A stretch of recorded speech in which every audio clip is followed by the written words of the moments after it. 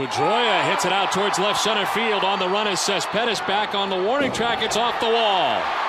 Avila's coming around from first base, will score the second Red Sox run. Throw goes to third. Pedroia keeps it going.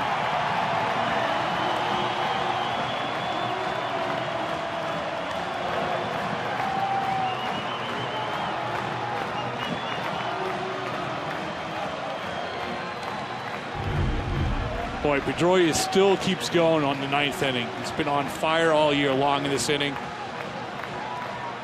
Little redemption for last night. Gets a pitch he can handle.